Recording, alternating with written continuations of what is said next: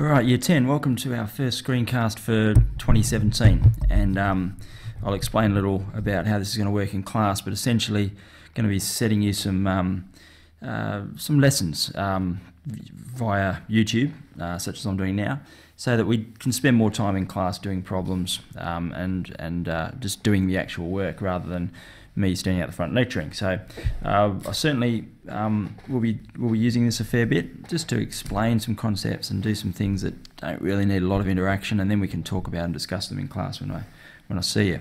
So we've done exercise 1A. I missed the first class and I apologise for that. Had some middle school stuff to do, some Barwin stuff. But in that, I think you were set. That was exercise 1A, and that was just a review of algebra. Now I'm hoping that exercise went okay. You know, looking at things like terms. By review, we're talking about things that have been covered before, like terms, expanding brackets, and maybe a bit of factorizing and things like this. These are important skills, and skills that we need to draw on. That's why we touched on them in the review.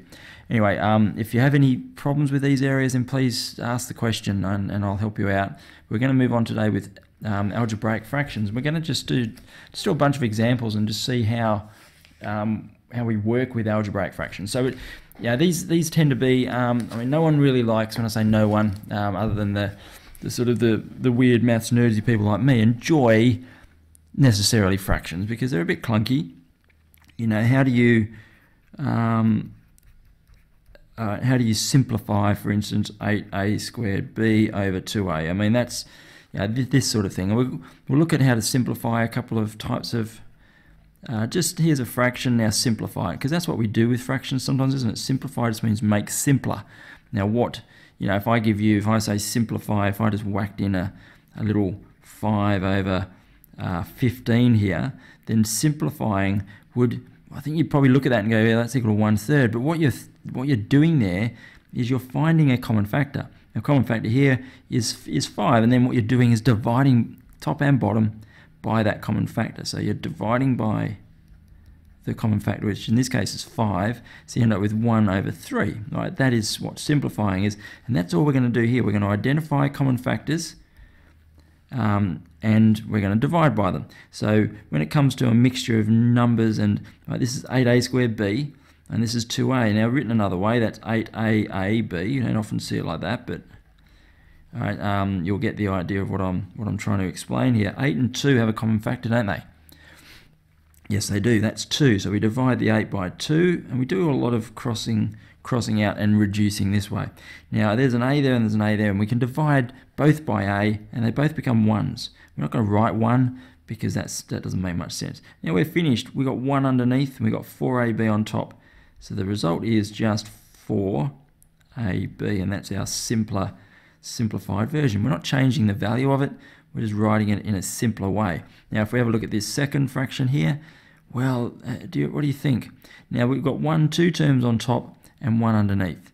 Now in order to do this, to simplify this, to find a common factor, the common factor has to go through all 3 terms. And in this case we can see, look, do you reckon there's a 3 in here? There's no common algebra, but there's a common numerical factor of 3. So what I can do is I can go divide that by 3, divide that by 3, divide that by 3. And we end up with just 1 minus 3x, and it's simplified. Okay, another way of doing this, and we might get round to doing a bit more of this later, is to factorize the numerator, in this case, as 1 minus 3x, so 3 outside of 1 minus 3x. We took out the common factor of 3.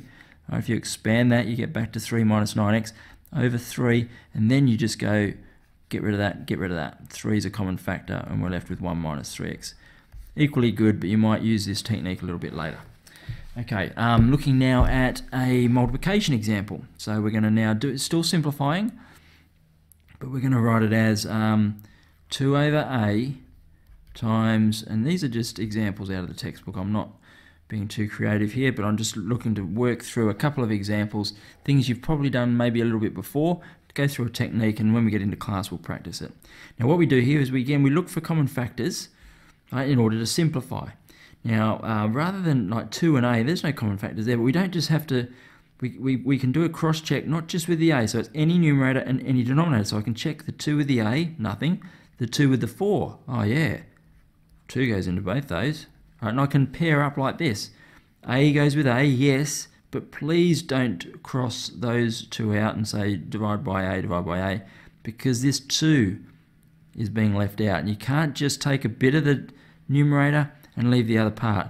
I'll give you an example. If I give you 3 plus 1 over 3, you know that that's 4/3, right? You know that that's the answer. That's correct. But if I do this, oh my goodness, what have I got? I've got 1.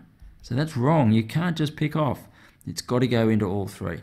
So our result here, we've done all the factorising we can now. So now we just multiply across 1 times a plus 2. So what we've done there, I'm struggling here with the, I'm pressing on something I shouldn't be. A plus 2 on top, and I've got 2 underneath. And that is the simplified answer. So the trick there was to pick out pairs of one numerator with one denominator, find a common factor, and reduce. And then once you've done that, just multiply out. All right, let's do another one, and except this time, we're going to be looking at a division, which perhaps you know, I hope you know, division is just like multiplication. We turn it straight into a multiplication. So see how I'm writing this divided by x minus 2 on 6. I'm straight away going to say, all right, forget that. I'm going to turn this into times, turn that into a multiplication, and then this flips, doesn't it? So it's 6 over x minus 2. Right, this fraction stays the same, but the fraction we're dividing by turns into the reciprocal. It's called the reciprocal when you flip a fraction up the other way. All right, now let's have a look. Common factors. Yes, 3 and 6. I've got 1 3 there and 2 3s there. Now what about here? 2x minus 4 and x minus 2. I don't know, do we have a common factor there? It's a bit harder to see. We're going to use this technique up here that I talked about, where we factorise the numerator. So 2x minus 4, I can factorise that. Let's do it. Because then it becomes really much easier to see what my common factors are. And you'll see now, look at this, x minus 2 in brackets there, x minus 2. That's a common factor. And we can just remove it. And you take great joy in doing that, because what that does is it simplifies it. You also know you've just done something right. 2 times 2 is 4 over 1 times, this is just a 1 here. So it's just 4 over 1. I'm not going to write 4 over 1. I'm just going to write 4. So look at that. That became 4, that fraction there. Okay, let's have a look at another example. This time we're going to do a subtraction. So these are all simplifiers. Yes, I'm not writing this every time, but we're simplifying. You know that in algebra, you're either simplifying it or you're solving it. And now these are all simplifiers because we've got nothing to solve. You need an equation sign to solve. These are just expressions, right? So this is a simplifier. Now we're subtracting these.